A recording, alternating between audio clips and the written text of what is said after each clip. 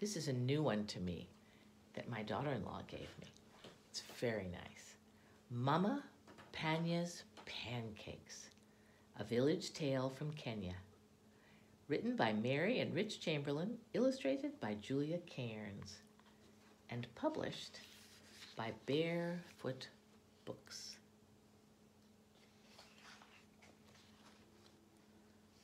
Mama Panya sang as she kicked sand with her bare feet, dousing the breakfast fire.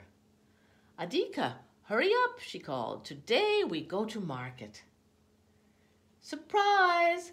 I'm one step ahead of you, Mama." Adika stood in the doorway, dressed in his finest shirt and cleanest shorts. "I'm ready." Now Mama Panya had to hurry. After storing her pots, gathering her bag, and slipping her feet into her sandals, Mama Panya called, "I'm ready too, Adika. Where are you?" "Here I am, Mama.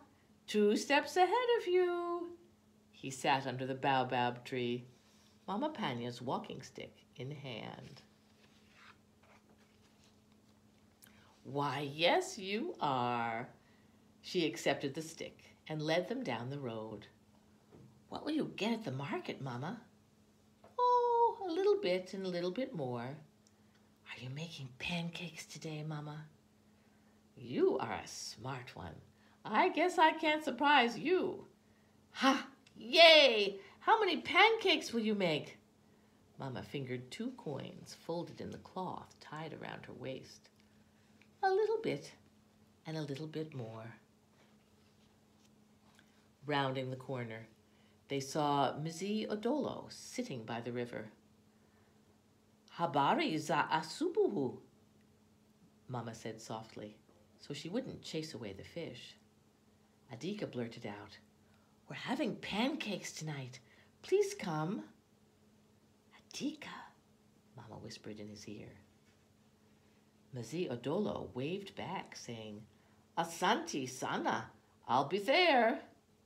Mama quickened her pace. "We had to invite Mzee," Adika said. "He's our oldest friend." "Hurry up, you're a few steps behind," Mama replied. "Look, Mama, it's Sawandi and Naiman." Adika's friends tapped long reeds against the thighs of their cattle, moving them along. "I'll be just a few steps ahead." "Wait, Adika," Mama called. Mama hadn't gone too far before he returned. "They'd be happy to come," Adika panted. Mama Panya frowned, thinking about the coins in her wrap. "Oh, how many people will that be? Let's see. Sawandi, Naiman, you and me," Adika counted, "and Mzee Odolo, that's only 5. How many pancakes do you think I can make today, son?" "I'm one step ahead of you, Mama. You'll have a little bit and a little bit more. That's enough." At the market, there were many buyers and sellers trading fruits, spices, and vegetables. Adika spotted his school friend, Gamila, at her plantain stand. "Mama, she loves pancakes." Now, don't you?" But before she could finish, he ran to greet his friend. Mama tried to catch up, arriving just in time to hear, "You will come, won't you?" "Of course," Gamila replied. Mama shot a stare at Adika and quickly grabbed his hand, whisking him away. "Mama, we'll be able to stretch the flour." "Aye, how much do you think I can stretch flour, son?" Adika waved his hand in the air. "Oh, a little bit and a little bit more." At the flower stand, Mama said, "Adika, you sit here." After greeting Bibi and Bwana Zawena, Mama asked, "What can you give me for my money?" She offered the larger of the 2 coins to Bibi Zawena, who scooped a cup of flour onto a piece of brown paper. Adika popped up. "Mama's making pancakes today. Can you come?" "Oh, how wonderful. I think we can give a little more for that coin." Bwana Zawena put a 2nd cup onto the paper, then tied it up with a string. "We'll see you later." Mama tucked the passage into her bag. Aye, you and I will be lucky to share half a pancake. But, Mama, we have a little bit and a little bit more. Come, Adika, keep up with me. We may have just enough left for a small chili pepper. Leave it to me, Mama. I'll get a good one. No, Adika, she cried out, but he ran ahead to Rafiki Kaya's spice table. Mama got there just in time to hear, Mama's making pancakes tonight. Can you come? I'd love to, Kaya exclaimed. She grabbed the coin from Mama's hand and replaced it with the plumpest pepper. That's just enough. Thanks for inviting me. Mama just sighed. They headed home. How many people did we invite for pancakes tonight? Adika, skipping 2 steps ahead, sang his reply. All of our friends, Mama. Mama piled small twigs and sticks into the fire pit. Adika ran to fetch a pail of water. Mama crushed the chili pepper in a pot, while Adika added some water. She stirred in all the flour, seeing there would be none to save. Mama poured a dollop into the oiled pan on the fire. Sawandi and Nyman were the first to arrive, shouting, Hodi! Adika called, Karibu, to welcome them. They carried 2 leather drinking gourds filled with milk and a small pail of butter. Mama Panya, we have extra from our cattle. Mziodolo came soon after. Old Man River has given us 3 fish today. Gamila arrived with a plantain bunch perched on her head. They go very well with pancakes. Plantains are like bananas.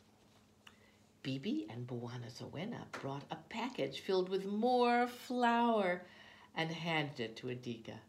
Store this away for later. When Rafiki Kaya arrived, she brought handfuls of salt and cardamom spice, along with her thumb piano. And the feast began as they sat under the baobab tree to eat Mama Panya's pancakes. Afterwards, Kaya played the thumb piano, and Mazi Adolo sang slightly off-key. Adika whispered with a gleam in his eyes and a smile on his face, I know you will make pancakes again soon, Mama. She smiled. Yes, Adika, you're 1 step ahead of me. And then we have pictures of village life in Kenya. Kenya is made up of many different peoples. Most are black Africans. There are also Asians, Europeans, and others. Many Kenyan people, like Adika and Mama Panya, live in rural areas. Village life. Most village people farm and take care of cows, goats, and chickens. Others might work on a tea or coffee plantation. When work is done for the day, villagers might tell stories under the stars and listen to the music of the thumb piano, or mbira. School. Children like Adika go to school, but it's often a long walk to their classroom. Very few Kenyan families own cars, and there are not many paved roads. Where the government has not been able to set up schools, many villages have created their own classes. These are called harambe, which means pulling together. Harambe is also Kenya's national motto. After school, when they are not at school, older children might help with chores such as collecting firewood and taking care of their youngest brothers and sisters. They might also play games such as bao, an African board game of strategy, and football or soccer. Running is also popular. And this shows all the different things they would see on the way. A rainbow lizard, an acacia tree, a baobab tree, isn't that funny? A butterfly, a goat, cattle, mongoose. This is a palm tree, and this is a tilapia.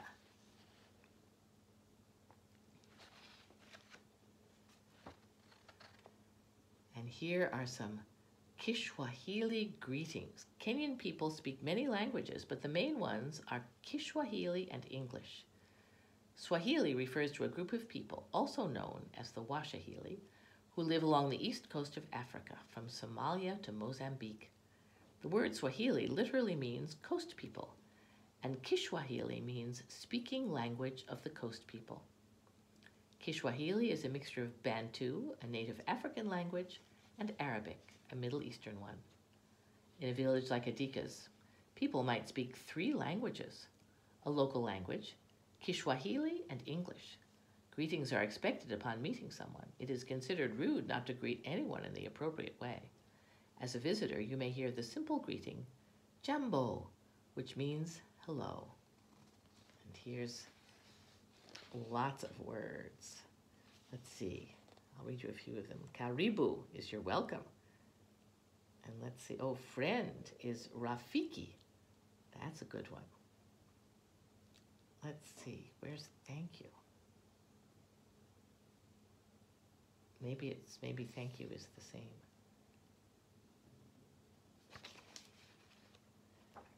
And there you go. They have some facts about Kenya. And here's a map. Oh, and here's a recipe for the pancakes. Yum. Maybe I'll go make some now. Take care.